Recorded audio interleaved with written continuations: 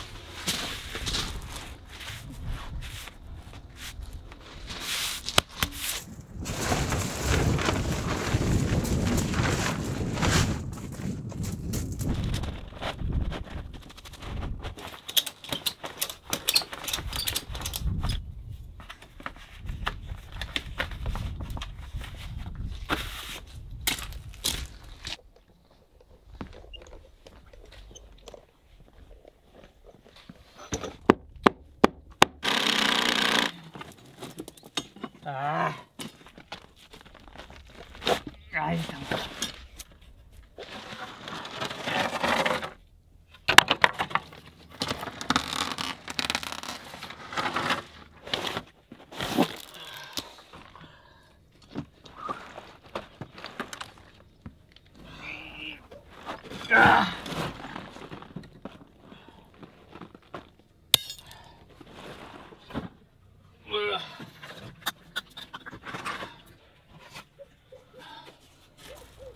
All right, 3 of 3.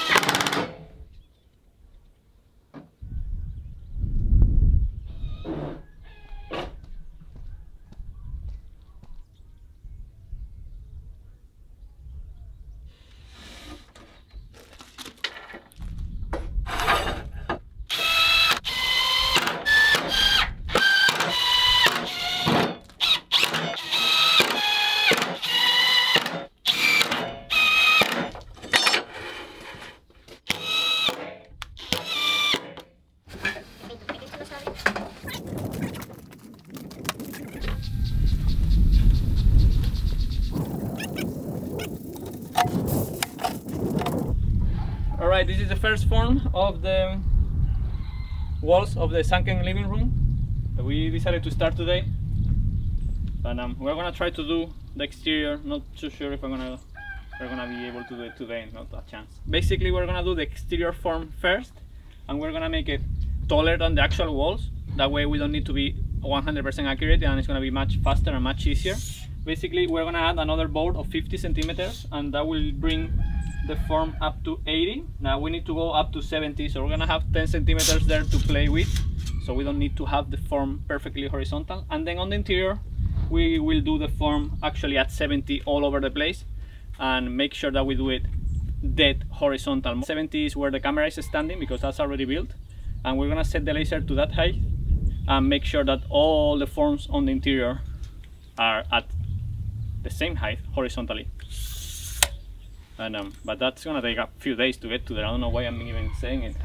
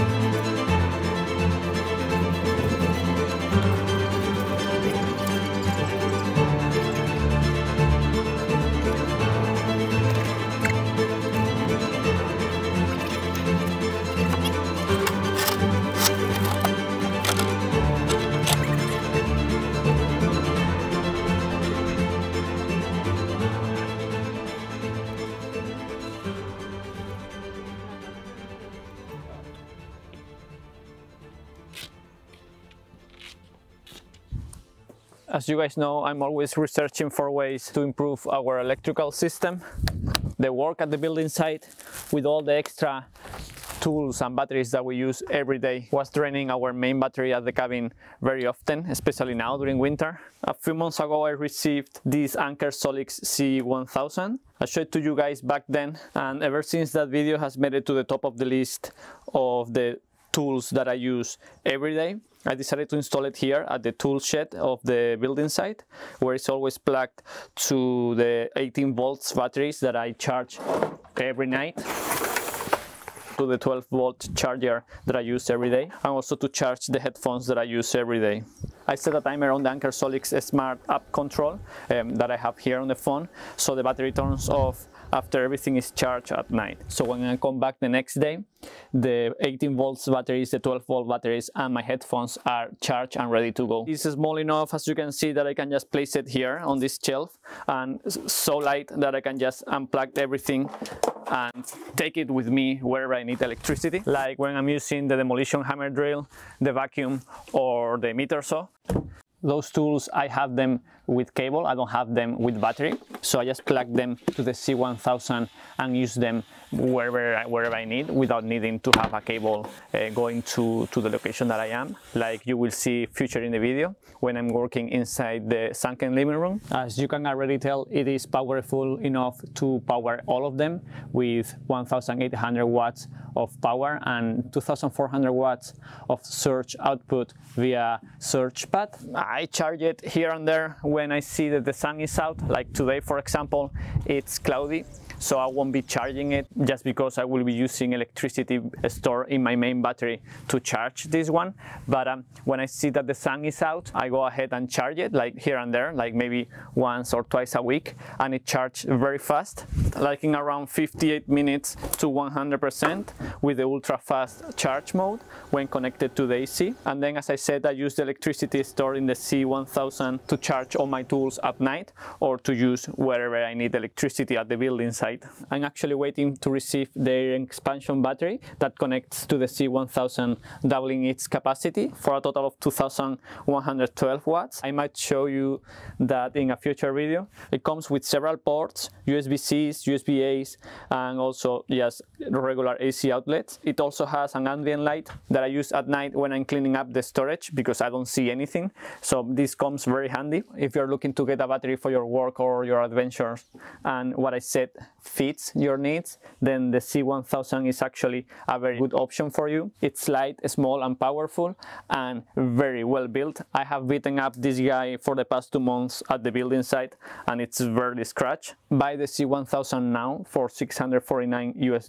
I will leave a link in the description box. Also, the C1000 expansion battery is in stock now and ready to ship, which is the perfect solution for home power backup and extended journeys. You can search for it on anchor.com. It's been 3 days of work and I was able to build all the exterior forms, as you can see.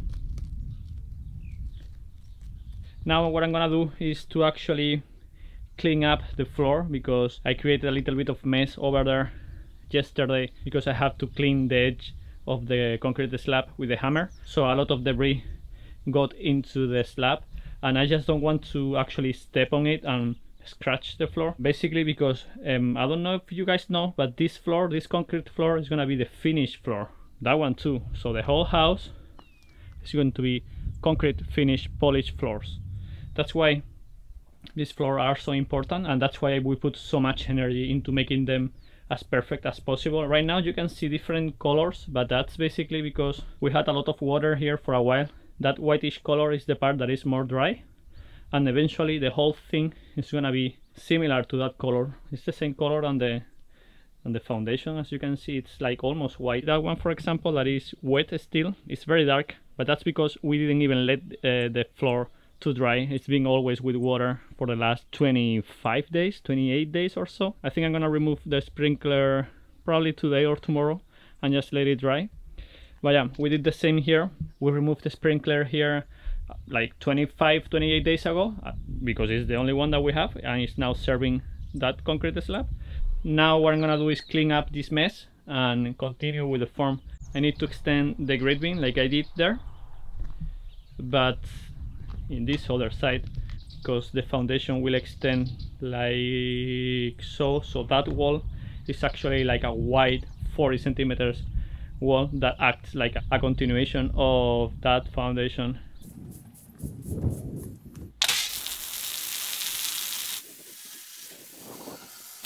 At some point, that's alarm. I have a chicken in the oven. At some point I'm gonna cover the floor so I don't damage it. Before I cover it, I need to actually mark the inside of the wall so I can form it.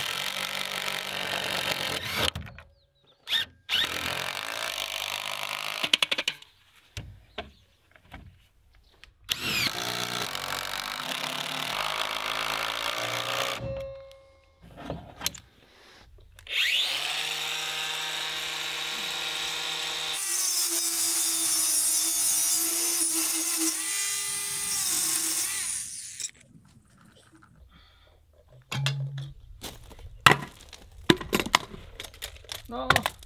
Ah.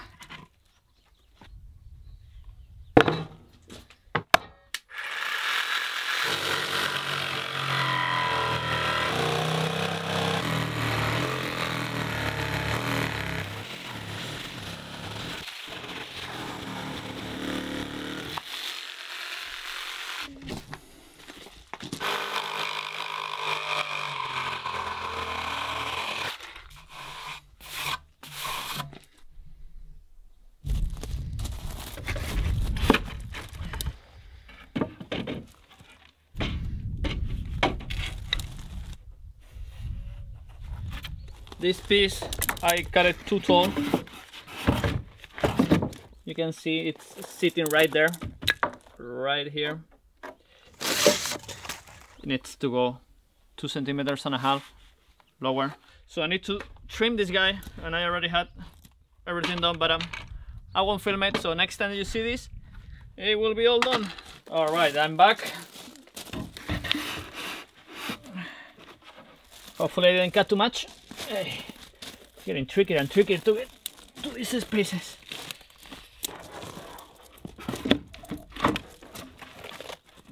Perfect. Some of you don't understand why I keep trying to make everything like a piece of furniture, in terms of like trying to make it so perfect. But this is how it is, man. If you don't try to do it the best you can at every step, then 1 millimeter here, 1 millimeter there, 1 millimeter there, 1 millimeter there, it becomes 1 centimeter, and 1 centimeter becomes 2. And then the panels, the structural panels, which by the way are going to come prefabricated. Once we build all the concrete, we're gonna be building the walls with the steel, and they come already panelized, so we will receive the structural wall already prefabricated. And I just want to get to that point knowing that every step of the way was as accurate as I could make it. But that's just how I do things. So these 4 millimeters here are not good enough, so I'm gonna go and fix it. All right, wish me luck. I'm back. Hopefully now fits nicely. I think so. Yes, vamos.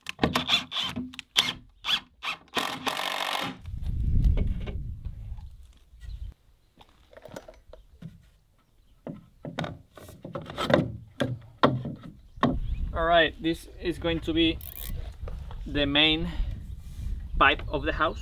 All the water is gonna go in here. That's why it's such a big pipe. It's 30, what? I don't remember. 32 millimeters. I'm putting some ties to keep it in the place, but this is a temporary thing. I will do a plywood thing over here. I won't be able to remove it because it's gonna be embedded in the concrete, but unfortunately I'd rather do that than bend this pipe too much that I pinch the corner, you know what I mean? Like, there is a moment where if you keep bending it, you will pinch it, and I don't have the tool to bend this pipe of this size. They're just simply springs that you put outside or inside the pipe, but I have them for different dimensions, and for this one, this is too big, so I don't have the tool. And you are as good as the tools that you have, and I cannot delay the build for another week until I receive another tool. So just gonna leave it like this. In worst scenario, if we ever need to remove this portion of pipe which adopted, we will just put the pipe through the insulation that is on the outside of the house, make a hole, pat it, and then patch it. It's not a big deal anyway. So I think this is done.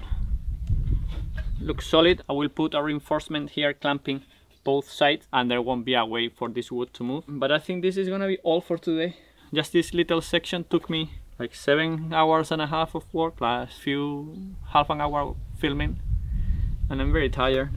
The floor of the living room is dry now of water, of superficial water, and it's the first time that I actually see it, and it's looking quite good, quite good. Oh man, and that was an adventure to pour that floor. Hopefully next pour is gonna be a little bit easier.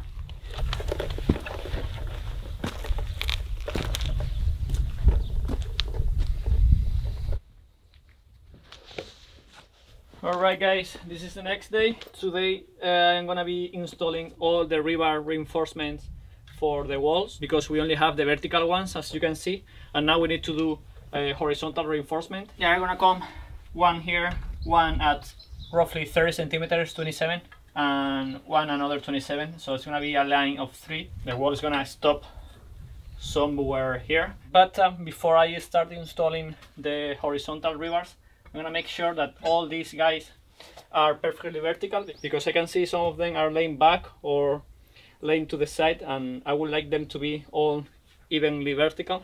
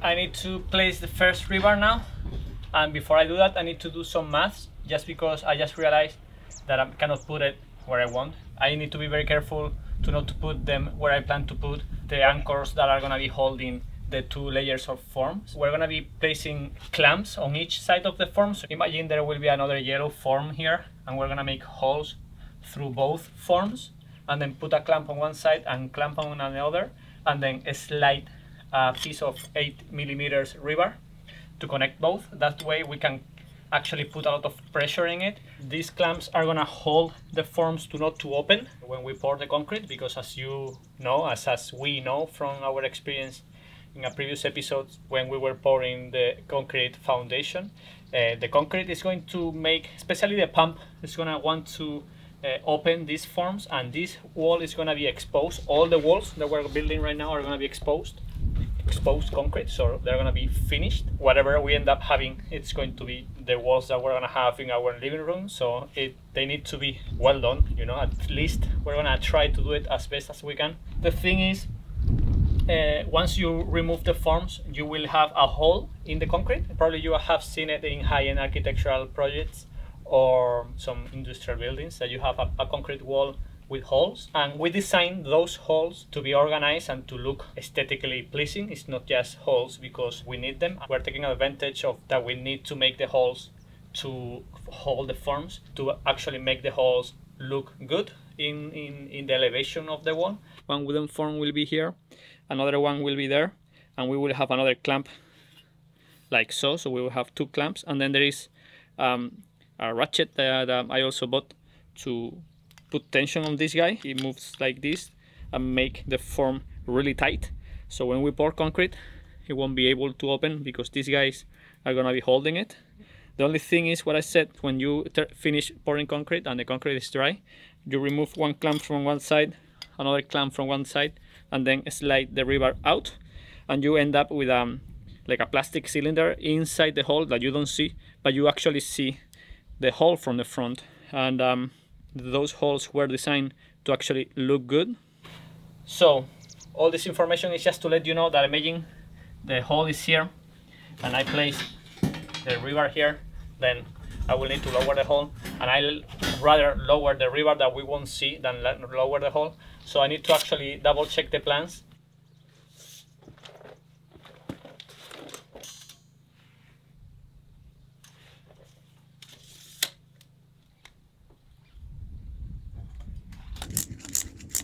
I'm gonna actually cut a piece of wood, so I don't need to be measuring.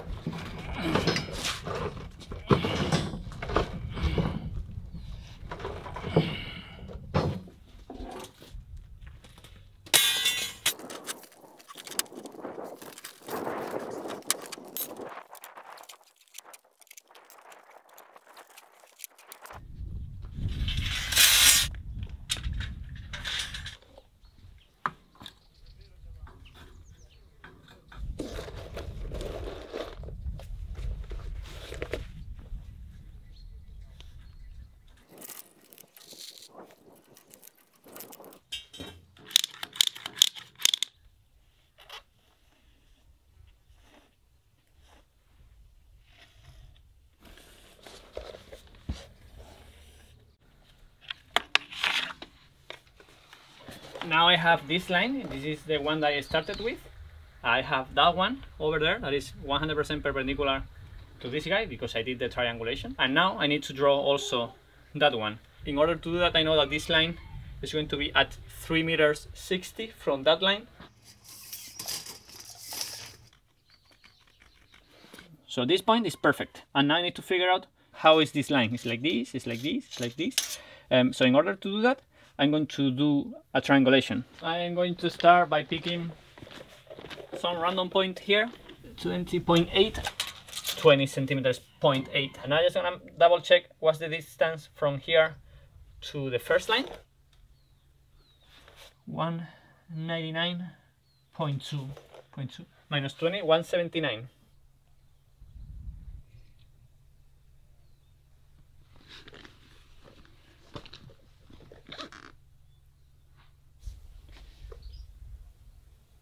Alright, so now I come with my app. It's not mine, but you know what I mean. It's 179.2. That will be A. That will be that side of the triangle. And then I'm gonna say that I want the diagonal to be, I don't know, like 250 to have proper number, 250 centimeters.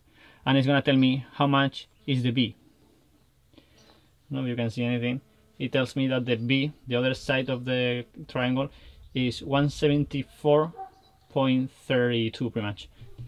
And I put that dimension there, and then I will check that the diagonal is 250. And now I go ahead and double check the diagonal. It's that simple. We're off by half a centimeter. I will push that point over there.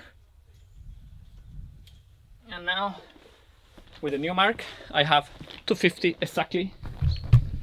So I came here, put at 270, and now since it's 250, this will need to say 20.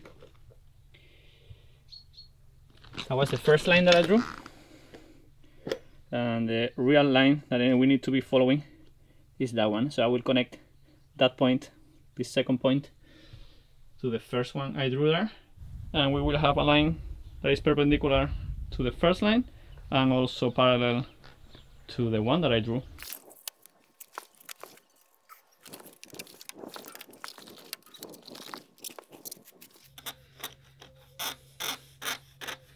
For this last line, I put the laser connecting one end to the other. Makes it a little bit more easy. It's blinking now, I'm not too sure why. I think because it's locked or because it doesn't have battery.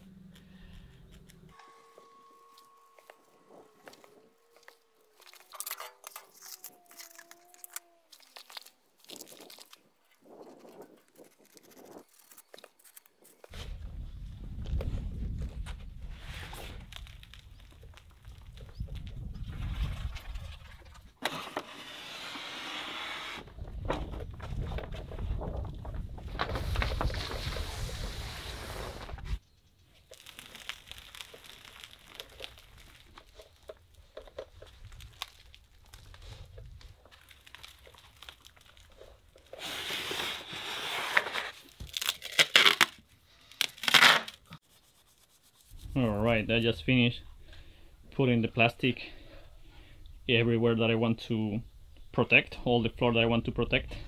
Basically what you see in black is the floor that we're gonna have exposed in the end. This area is going to be like a nice fireplace, like a long fireplace.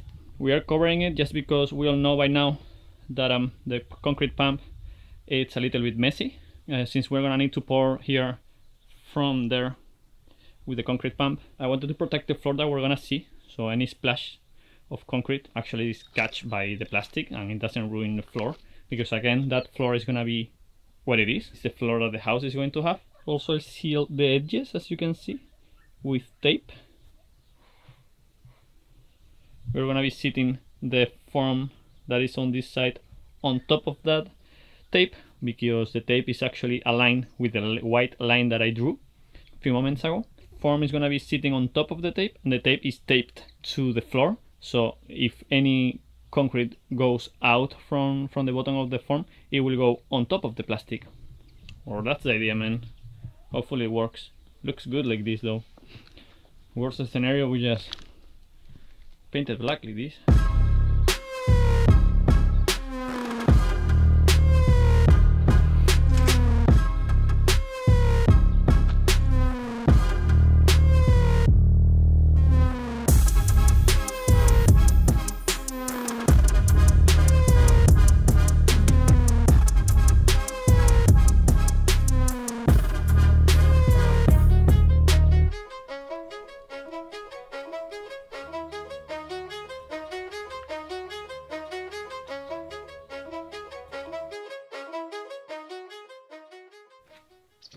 Alright guys, I've been working behind the scenes for a couple of days just to prepare for this moment, and yesterday I received finally what I was missing, which is this band. I think it's called hydrophilic swellable profiles. What it does is it's a profile, it's a band, like a plastic band that with contact of water expands.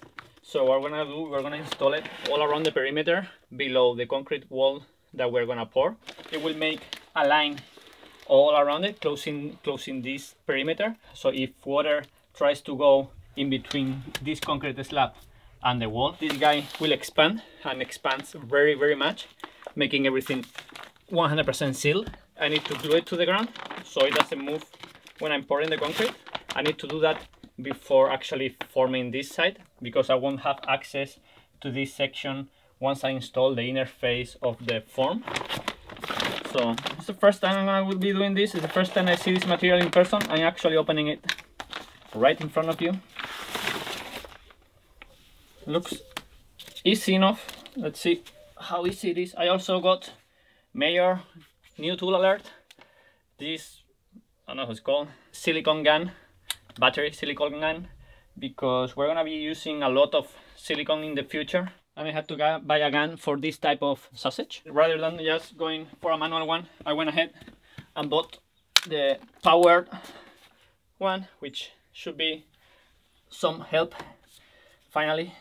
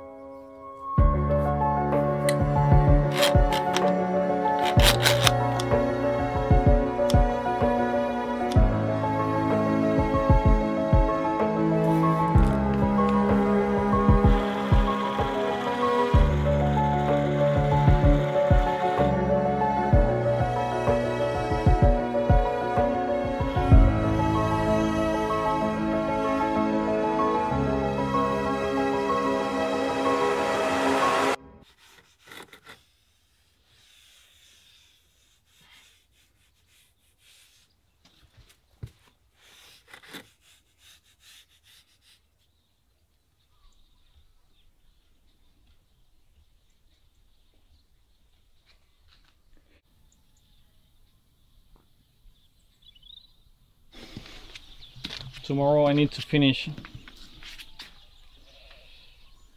that line over there. I was able to do all this. Explain why we need this. Concrete is waterproof, or kind of, but the connection between two pieces of concrete that you pour in a different time is not. So if you have a connection between a floor and a wall that you pour at different times, which is almost always poured at different times, because it's very difficult to pour a one solid piece of floor and wall at the same time, just because how concrete works and how strong it is when you're pouring it. Since you are pouring it in different stages, then you need to seal it if you have any issues with water. In our case, this is a basement. If any water raises, we will have a waterproofing membrane on the outside anyways, but just making it extra thought out and extra careful because I really don't want water in my living room. This is a solution that you will normally find at swimming pools. So when we do the swimming pool, we're probably gonna repeat the same procedure. It's very easy actually. I was expecting it to be a little bit more complicated. Not complicated, but tricky. The silicone that you need to use is very thick. It makes it very easy to install, and also the battery power silicone gun has made this job much easier.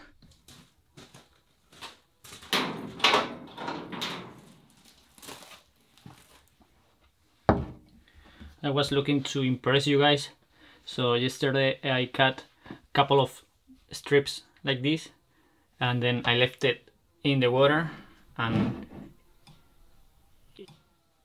it has swelled a little, but to be honest, I was expecting like much more. Like other videos that I have watched, it looked like kind of triple, so I'm not too sure what's going on, or if this is enough or not. I mean, I guess it's enough, because imagine this is already inside the concrete, locked in place with this size, and then water hits it and becomes this size. So this guy is gonna be extremely tight inside the hole, so it's gonna make everything waterproofed. But I was expecting it like to be, you know, like mind-blowing, the difference, like double size. Maybe you need to leave it for a little bit longer.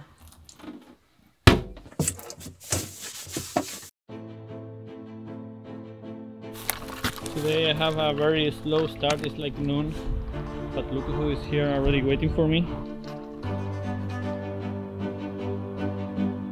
She's definitely protecting the material.